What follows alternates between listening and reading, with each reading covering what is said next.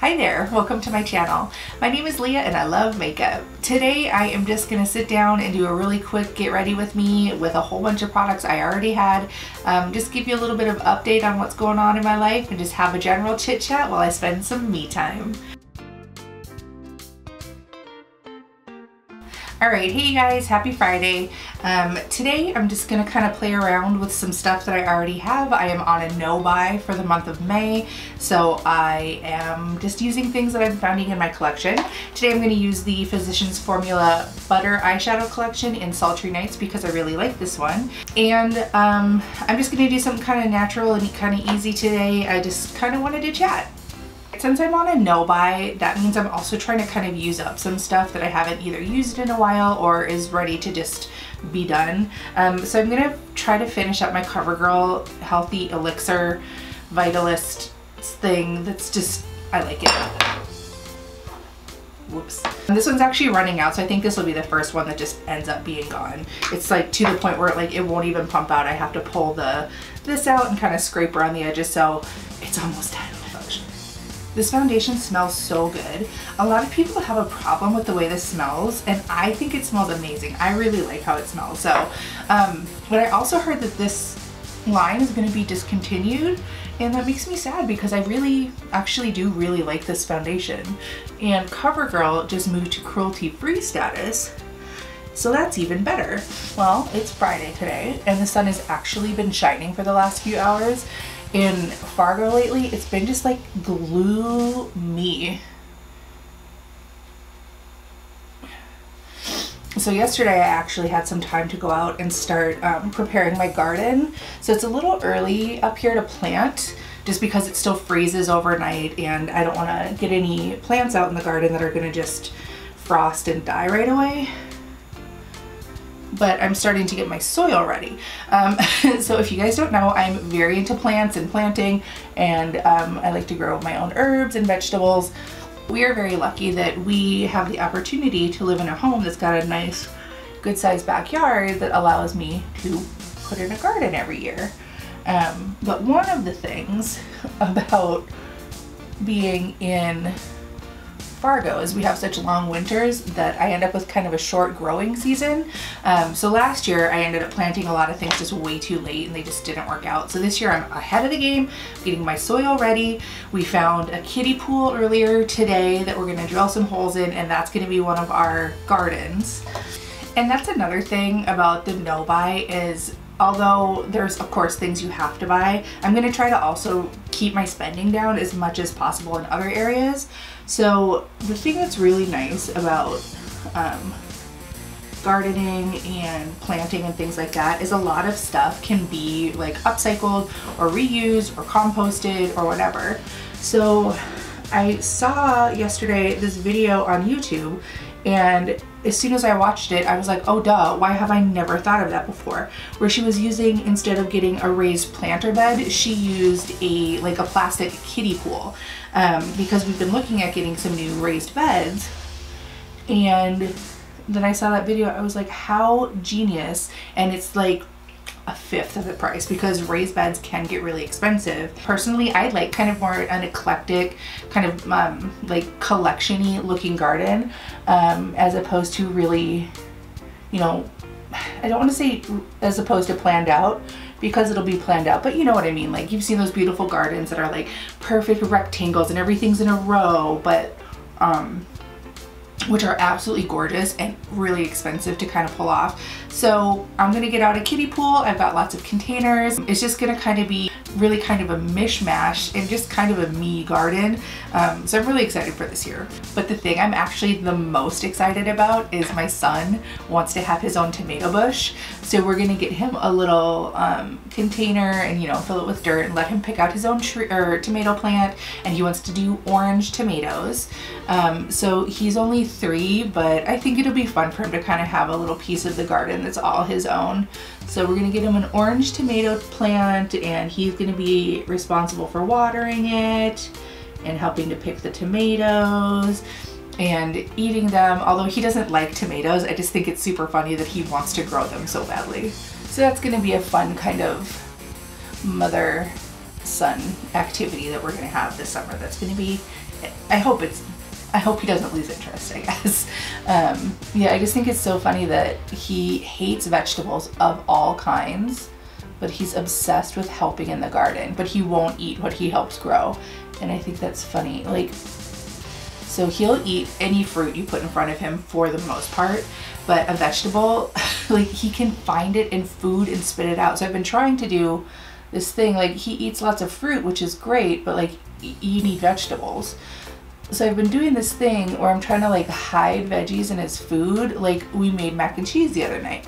So we use, you know, our usual Annie's Organic boxed mac and cheese, which tastes really good, and it's got like a strong enough flavor that I thought that I could put in some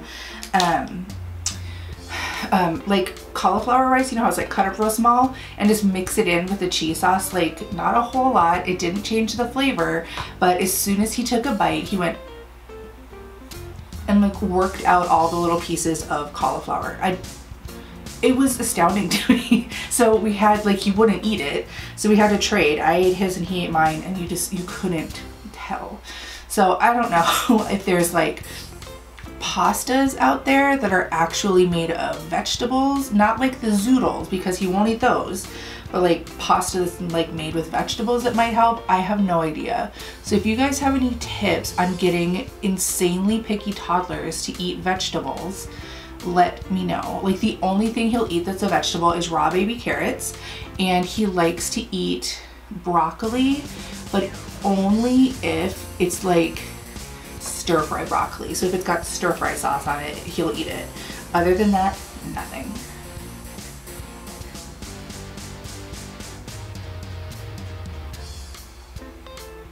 And I don't know how he got so anti either. Like, we always gave him, when he was like a baby and eating pureed foods, he always had fruit and vegetable purees. So he like got a range of tastes, but I don't know when he just like all of a sudden stopped eating vegetables. It's not like he was never, they were always offered to him. He had them like as some of his first tastes. Like, his first food was avocado.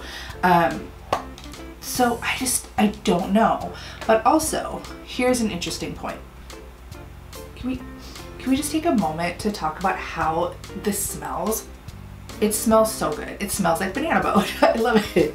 But the interesting point is that my brother grew up exactly like Magnus, but opposite. So my brother would not eat fruit. My mom said even like as a little kid, he would, if fruit got in his mouth, he would spit it out, just like Magnus doesn't eat vegetables. And even to this day, my brother is like, no, fruit's gross. Like, he said recently that he's working his way up to liking like raspberry jams and jellies. Yeah, that's how much of no fruit he is. Yeah, so maybe it's a thing in my family that you don't like one food group and that's it. However, that is not the case for me.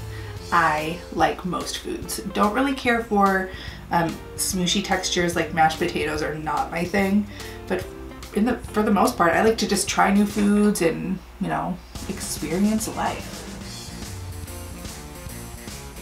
In entertainment news, I recently started watching the show that's just a brand new show, like 3 episodes are out on it, Bless This Mess. It's got Lake Bell and Dax Shepard in it. It's so cute.